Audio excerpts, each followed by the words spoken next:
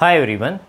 In this video we are going to discuss this example. Okay, so what we have x is equal to c close interval 0 1. It means set of all continuous functions defined on close interval 0 1. Suppose this is x axis, this is y axis. We have interval close interval 0 1 and we can define any continuous function on closed interval 0 1. So x is a set of all such functions. They have mentioned it is a metric space with this metric d infinity. Okay, and d infinity is defined in this way. So let us try to understand what is the geometrical meaning of d infinity. Suppose this is continuous function which is defined on closed interval 0 1. This is another continuous function which is also defined on closed interval 0 1. Okay, so whatever the maximum distance between these two functions, okay, so that value is given by this d infinity f comma g. So this is a given metric space and we have to prove that this sequence of function fn of t, that is a Cauchy sequence. Okay, what is definition of Cauchy sequence? So d of xn comma xm less than epsilon. So this is the basic definition of Cauchy sequence. So here in this example we will try to prove d infinity, since this is our metric, fn comma fn. Okay, so this is the sequence of function fn. So fn comma fm less than epsilon. So this is our target. We have to prove that distance is less than epsilon, then we can declare yes that fn of t is a Cauchy sequence. So let us start to work on it. Okay, so you can easily guess. First we need to take epsilon. Okay, so let me take epsilon first. Let epsilon greater than 0 be given. Okay, I have taken any arbitrary positive epsilon. Okay, so we have to prove d infinity fn comma fm less than epsilon, right? But before that I will try to find a value of this mod. So let us consider mod fn of t minus fm of t. Okay, so what is our target? Our target is to prove d infinity fn fm. But as you can see in the definition of d infinity, mod f of t minus g of t is required. So I am going to find the value of this mod first, then we will go to d infinity. Let us put the values. What is fn of t? Let me write. Fn of t is this one, nt upon n plus t minus fm of t. At a place of n I should write m, remaining part is same, mt upon m plus t. Now what will I do? I will cross multiply mod nt into this m plus t minus mt into this n plus t divided by n plus t into m plus t, right? Mod complete. Okay, so let us go further. I need to solve those brackets. Okay, I hope some terms will get cancelled to each other. Let us see. Mod nt into m, so that means m nt plus nt into this t, nt square minus mt into n, m nt minus plus minus mt square divided by nt into mt, n plus t into m plus t. So will you tell me what can we cancel? Here m and t minus m and t will get cancelled to each other. That means two terms will be remaining, nt square minus mt square. We can take t square common. So m minus n t square divided by n plus t m plus t.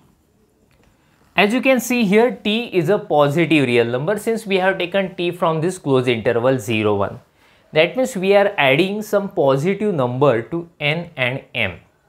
So if you remove it, that means if you reduce the value of denominator, actual value of this mod will get increased. So this is less than or equal to, let me write here, this is less than or equal to mod m minus n t square upon m n into m, n into m. Let me repeat what I have done. I am removing this t. Today I am removing this t, so that's why value will get reduced. And if we reduce the denominator, actual value of this term will get increased. So that's why I got this inequality less than or equal to, right? So this is equal to, we can take separate mod m minus n upon n into m, right? Mod t square, but square is always non-negative, no need to write mod, so let me write t square. But basically, see, let me show here, t belongs to closed interval 0, 1. That means 0 less than or equal to t less than or equal to 1. So obviously 0 less than or equal to t square also less than or equal to 1. So what I want to say, this t square is less than or equal to 1. So we can easily replace it by 1, but I should add this inequality. Mod m minus n upon n into m. Now what will I do? I will divide separately. Let us see what will happen. M upon nm minus n upon nm. Okay, so let me continue here. M will get cancelled, 1 by n, minus n will get cancelled, 1 by m. Okay. So now if I take separate mod, this type of inequality we get less than or equal to mod 1 by n plus mod 1 by m. That means if we wish to separate the mod, getting, so you should replace minus by plus sign, then only you will get this type of inequality. But m and n both are natural numbers, those numbers cannot be negative, so that's why no need to apply mod. So we can simply write 1 by n plus 1 by m. This is so much important thing we have got. Okay, just make a screenshot of it, then we will go further. So let me write the conclusion here. Okay, so what is our conclusion? Therefore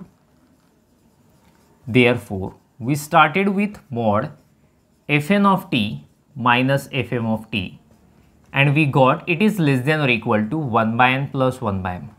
And this is true for all t belongs to closed interval 0, 1. Okay, this inequality is true for all t.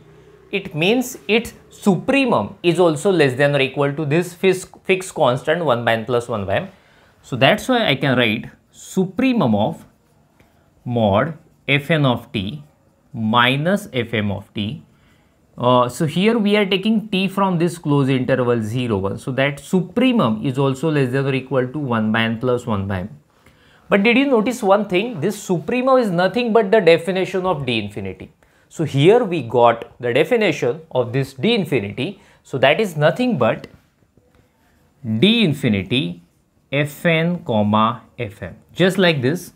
Here we have written d infinity f comma g. So at a place of f we have fn. At a place of g we have fm. So this is less than 1 by n, less than or equal to 1 by n plus 1 by m. Getting? This is, let me call it as 1. This is so much important thing. Okay. So this inequality we got. Now we have to find n, natural number n. Okay. Which will work for the definition of Cauchy sequence. I am going to use Archimedean property here. Let me write by Archimedean property. Archimedean property we have already seen in our previous examples, right? That property says if you have any real number, definitely you can find a natural number greater than that. So here also I am saying by Archimedean property there exists some natural number n such that so we have to find a natural number which is greater than given real number. For that I need to do some rough calculation. Okay, so what will I do? See, 1 by n plus 1 by m. Okay, this thing we have got, right? We have to prove it is less than epsilon.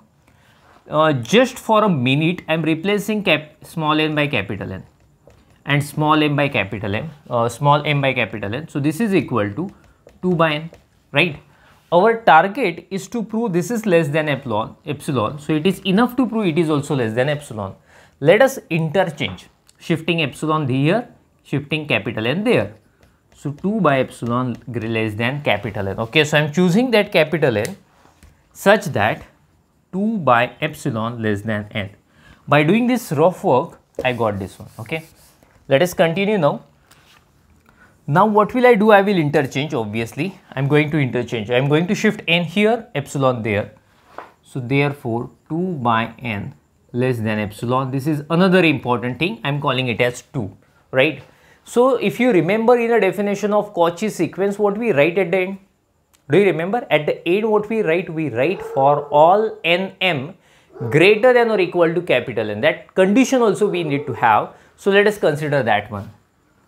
For nm greater than or equal to capital N, it means both n and m, both n and m greater than or equal to capital N. So n greater than or equal to capital N and m greater than or equal to capital N. Let us take reciprocals of both sides. Then what will happen? Inequality will get changed. If you take reciprocal, this type of inequality we will have. Okay. Yes. Let us add them. 1 by n, adding left hand side 1 by n plus 1 by m less than or equal to 2 by n, 1 by n plus 1 by n, that is 2 by n, since in both sides we have same capital N. Okay, this is another thing. So let me call it as 3. So let us combine 1, 2 and 3. From 1, 2 and 3. D infinity Fn Fm. Okay, we started with this one, D infinity Fn Fm less than or equal to 1 by n plus 1 by m. 1 by n plus 1 by m less than or equal to 2 by n and 2 by n less than epsilon. So I can write this is less than epsilon. What I want to say, A less than B, B less than C, C less than D. So that's why A less than D. Okay, this type of thing I have done here. I need to carry this condition for all nm greater than or equal to capital N. This is nothing but definition of Cauchy sequence. Okay, we got, this is definition of Cauchy sequence. So we got Fn is a Cauchy sequence. Let me mention, therefore Fn is Cauchy. Fn is Cauchy in metric space X D infinity. Okay, with metric D infinity. So that's why we proved that given sequence Fn is a Cauchy sequence in a metric space X D infinity. So we have completed this solution. Make a screenshot of it, then we will stop. Thank you. See you. We'll meet in next video.